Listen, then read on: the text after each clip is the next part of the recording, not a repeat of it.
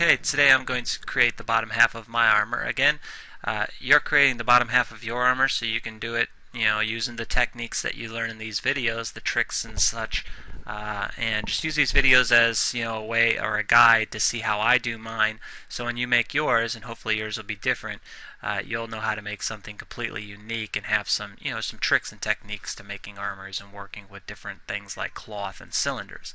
So now I'm going to go ahead and I'm going to import the UMP body. So I'm going to go to import. From my import list, I'm going to drop it down, go to UMP custom armors, go to data, meshes, base body mesh, female body underscore 0, select open. I want the skeleton, select import. Alright, now I need to go ahead and hide the skeleton, so I'm going to select my body, right click, and select hide unselected. And I want to freeze it so I don't screw it up. So I'm going to right click on it, go ahead and freeze selection. So now it's frozen. Alright, I'm going to go up here to my front view pane, hit Alt W, and I'm going to create a line so I can make this cloth. So I'm going to select these shapes, select line. You guys should know how to do this. We did it in a previous tutorial. And go ahead and create your your basic shape of your undergarment. Alright, I'm going way up here to the top because I want gravity. I'm worried about gravity and I want it to form really kind of revealing around the crotch area of my armor. I like to make skimpy armors. Sorry, it's what I prefer doing. So sue me. Anyways, don't sue me. But go ahead and create your line. And notice what I did here. I created a strap on both sides around the neck. So, the gravity is going to grab a hold of these shoulders whenever I create the cloth. Right after you've formed your basic line, you want to kind of create symmetry on both sides of these shoulders. And I'm going to right click on the screen to get rid of the line creation. Right click again. I'm going to select clone. I'm going to create a copy of it. Select OK. Now I'm going to right click on the screen. I'm going to select rotate so I can rotate the line I just created. On the Z, I'm going to go by 180, and I'm going to press enter. That'll rotate it. Now I'm going to go to my modify pane. I'm going to click on the vertices, and I'm going to try to match them up on this side. So I'm going to zoom in, right click, select move. Don't rotate your vertice, that would be bad. And try to move things around. Anytime you screw up in 3DS, you can always hit Alt Z, and that'll take you back, a step. Usually it will. And if it doesn't, then you got to start over. It's really annoying. But anyways, just line up your vertices as best you can. Line up these vertices to the other side as best you can. That doesn't have to be perfect because we're actually going to cut this in half and use a mirror modifier symmetry.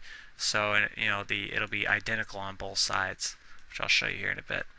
Alright, now once you have your vertices lined up, you want to go ahead and deselect vertex, right click on your screen and select rotate. Now we're going to rotate it back to 0. Go ahead and select that and go back to 0.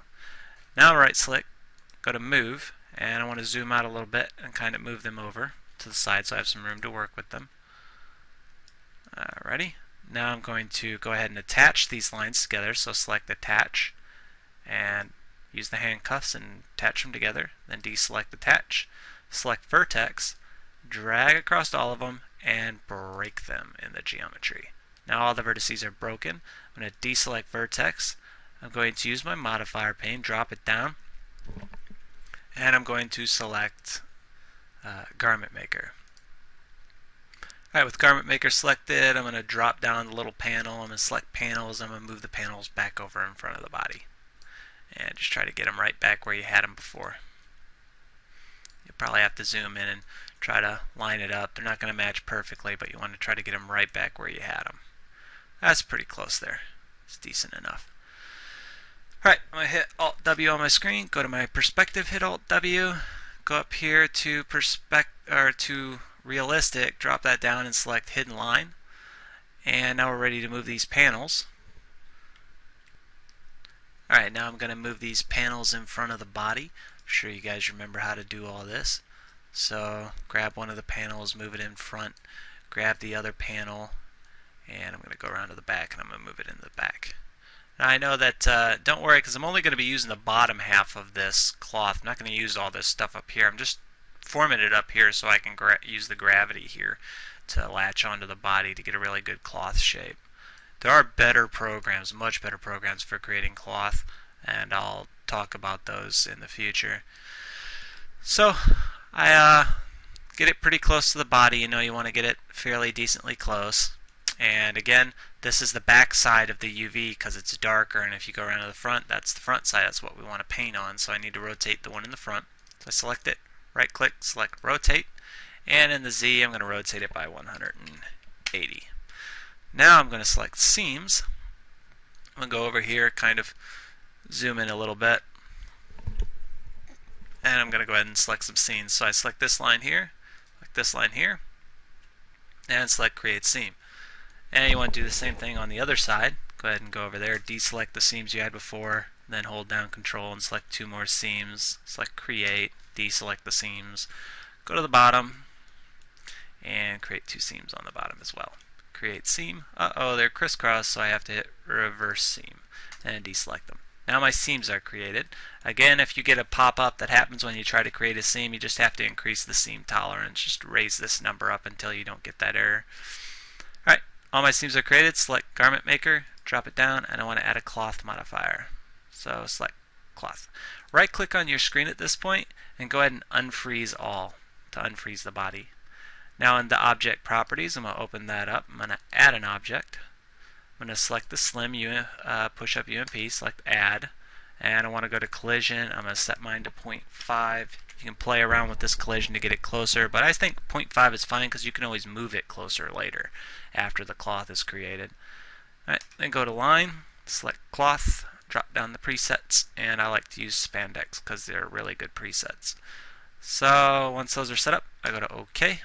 That's good, and I'm going to go ahead and simulate it.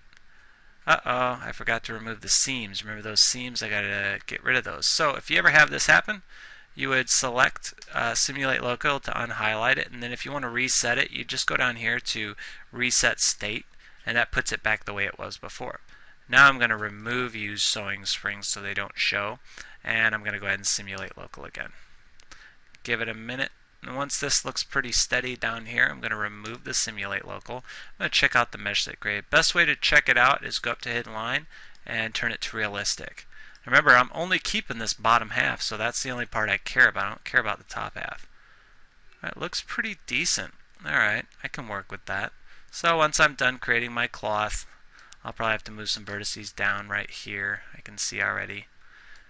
I'm going to go ahead and right click on it, convert it to an editable poly. Now because we added a cloth modifier, it also added it to the body, so you have to select the body, right click on cloth, and delete it.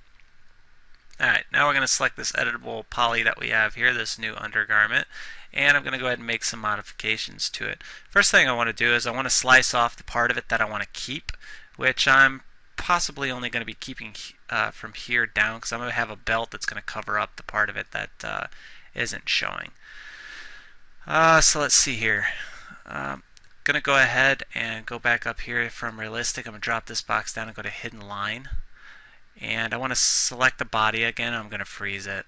So freeze the body. Now with this selected, what I want to do is I want to go over here to I want to relax it first to kind of pull it out a bit. So I'm going to go over here. I'm going to select the element tool. I'll select the front. I'm going to select both sides of it. And I'm going to go over here. Kind of zoom in on the butt is a good area to look at when you're hitting relax. And go ahead and hit relax. And see what that did? It kind of smoothed it out a little bit. You don't want to hit this too many times. Like 3 or 4 times is like the most you ever want to use this. If you do it more than that, it's not going to turn out too well. I'll hit relax one more time. And I'm going to right click on it, go to convert to editable poly. Alright, now I want to move those vertices out, so I'm going to use my vertex selection. Go over here to where it's poking through, select the vertex close to where it's poking through, and then right click, select move, but I don't want to move just one vertex. So I'm going to go over here to soft selection, drop that down. You know how to do this. And I only need to move a few, so I'm just going to select 3 maybe. Maybe take that up to a 5. Try to get something really close to that area. 5 looks pretty good.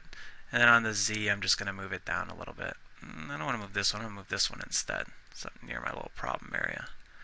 And you just move a few vertexes till you can get it off of right there. I'm just using Z to move it down to where it's not poking through anymore. Alright, that looks good. Let me go to realistic and see how that turned out. It doesn't look stupid or anything, so it looks fine. Uh-oh, poking through in the front a little bit, so maybe grab right here. Sometimes whenever you do this, you'll have parts poking through, and naturally you know how to fix them. You just move vertices. Now if I look at it, it's not asymmetrical. One side is kind of different than the other, and I'm going to show you how to use a tool to reflect one side or the other. But first let's cut off the part that we need so we're not working with too much and making it take way too much time to do this. So I'm just going to cut off the part that I want to keep. So what I'm going to do is I'm going to go here to my element tool, and with both the front and the back side selected, because remember this is two planes, you got the front plane and you have the back plane. So with both sides selected, I'm going to go over here, I'm going to remove my soft selection, I'm going to drop this window down, and in edit geometry you have a little tool here called slice plane. I'm going to select that slice plane. Now if I scroll out, you can see that there's this yellow box now. Think of this yellow box like a guillotine. If I click slice, it's going to cut right in everything like a straight line between this top part, this here, and from here to here. It's just going to cut every polygon in between that.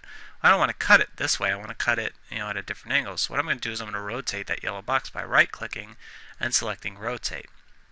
Now, which axis do I want to move it on? Well, I can select, well, I want it to rotate this way, so I can see that that's on the x-axis. So the first thing I'm going to do is I'm going to hit Control-Z to put it back where it was, and on the x, I'm going to rotate it by 90 degrees. There we go, now it's up and down. Now I'm going to move it closer to the area that I want to cut it at. So I'm going to select it, I'm going to drag it down, and I'm going to zoom in, and I'm going to go for realistic. I'm going to go to hidden line so I can see exactly what's getting cut. Now if I zoom in, you can see the line that's going to get cut. See, if I move this now, you can see exactly where it's going to cut it. Got some air in my stomach today. Alright, so where do I want to cut it? Alright, well I like making skimpy armor, so I'm going to cut mine pretty close, pretty low, but I also need enough to go underneath a belt, so go up maybe a little higher. And I don't want the back to be at the same angle as the front, so I'm going to go ahead and I'm going to rotate this. I'm going to select rotate. I'm going to rotate this cut a little bit. Maybe go like that. And how's that look in the back now? Now maybe move it up a little bit. So you just position this box using your move and your rotate tool, so you can get enough covered. So okay, that's enough of the parts that I want to keep. I want to keep everything from that line down. Alright, so I'm just setting the line up to where it's exactly where I want to cut it. As soon as you set your line up, you go over here and you click slice. It just cut it on both sides. Now I'm done cutting it. I'm going to deselect slice plane, and now I need to select the polygons that I want to keep. So, or actually the polygons I don't want to keep. So I'm going to select polygon, the polygon tool. I'm going to deselect all. Now I'm going to come in here and I'm going to zoom way in. You really want to get close with this. I'm going to select all the polygons. Now I don't want to move anything, so I should probably right click and use my select tool so nothing moves.